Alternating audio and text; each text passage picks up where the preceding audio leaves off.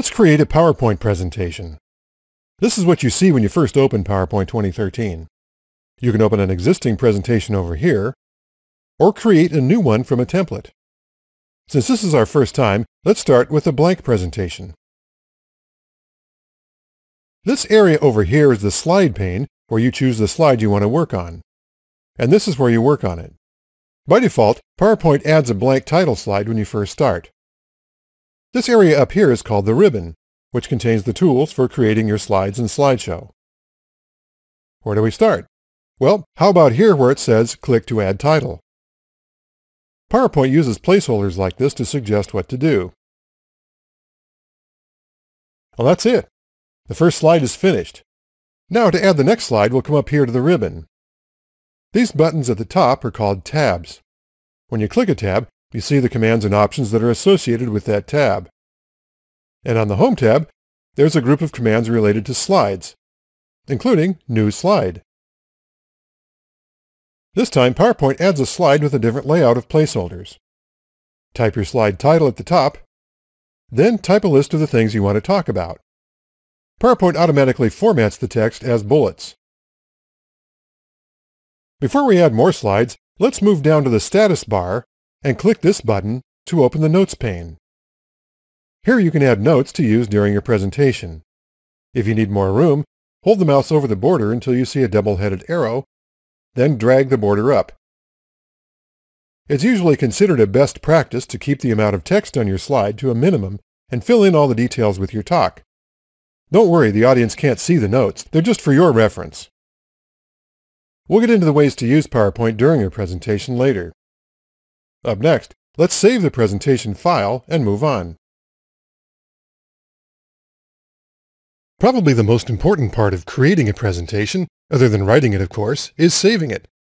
For example, if the power were to go out right now, all of our hard work would be gone unless we'd saved it to a file. Here's an easy way to do that. Move up here to this set of commands called the Quick Access Toolbar and click Save. The first time you save a presentation, you come to this area called the Backstage. You won't find any formatting commands here. The Backstage is all about opening, saving, printing, sharing, exporting, and modifying PowerPoint options. In other words, all that behind-the-scenes stuff. Save As is selected when you first save a presentation. Here, you choose whether you want to save it to your computer or to the cloud using Office 365 or OneDrive. I've already signed into my online account, so now I can click here and browse for a location on my OneDrive. Enter a file name and click Save. It's just like saving to a computer, except that now I can access the file on any computer connected to the internet. Or I can share it with others by sending an email message containing a link to the online file. After you save your presentation, you can keep working on it if you want, but remember to save it often so you don't lose any new work. If you want to print your presentation, click the File tab to go to the Backstage and click Print. You can see a preview of how it will look after it's printed. Select a printer here, then click Print. However, before we do any printing, we need to finish the slides. Up next, we'll insert some things in the presentation.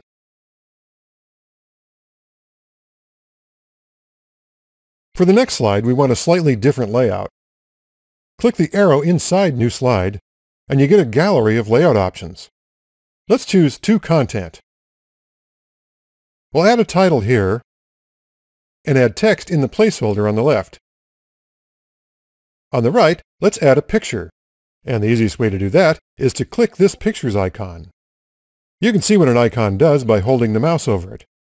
There are also icons for inserting a table, chart, a SmartArt graphic, video, or online pictures. Look through your folders, then select a picture and click Insert. PowerPoint automatically sizes and positions the picture in the placeholder, but you can change it if you want. To help you align the picture, click the View tab and add Gridlines and Guides. Then with the picture selected, click and drag one of the corner handles to change the size. Hold the mouse over the picture until you see a four-headed move cursor, and then you can move the picture. These guidelines appear when an edge of the picture is aligned perfectly with another element. Also, did you notice that a new tab appeared on the ribbon? Whenever you select an element on the slide, a Context tab appears with a special set of commands and options for whatever you've selected. In this case, a picture. For example, you can align or rotate the picture, change the color of the picture, hold the mouse over an option to see a preview, or click the Picture Styles More button and choose a frame. Then click to select one. When you click away from the picture, the Context tab goes away. To find more things to insert, check out the Insert tab. How about a shape? There are rectangles, arrows, callouts. Click Header and Footer to add things like a date and numbers to your slides.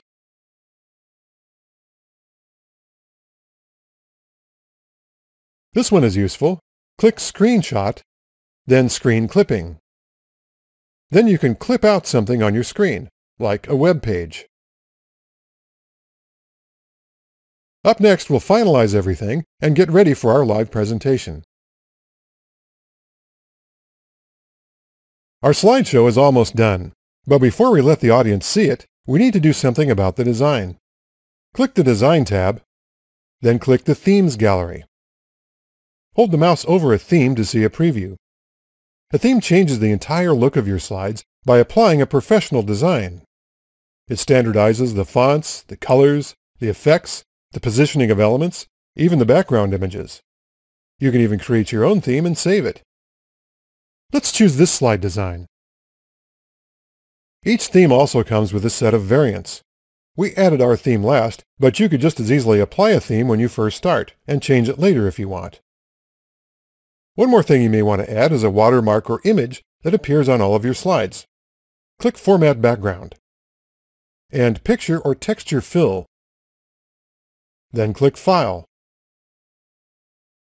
Locate a picture on your computer and click Insert.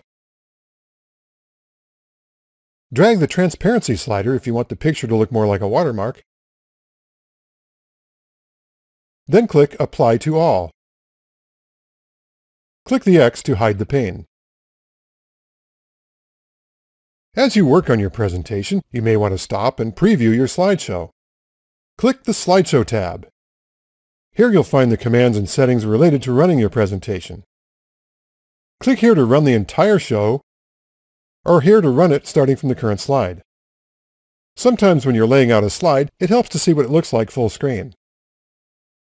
Before you call your presentation finished, you can go to the Review tab and click here to run the spell checker. This is also where you can add and review comments. For example, you could email the presentation file to others on your team and ask for comments. Then view the comments here. Up next, we'll prepare and run the presentation. There are many options for presenting your slideshow to an audience. But in our case, we're just going to run the presentation from our laptop in a meeting room.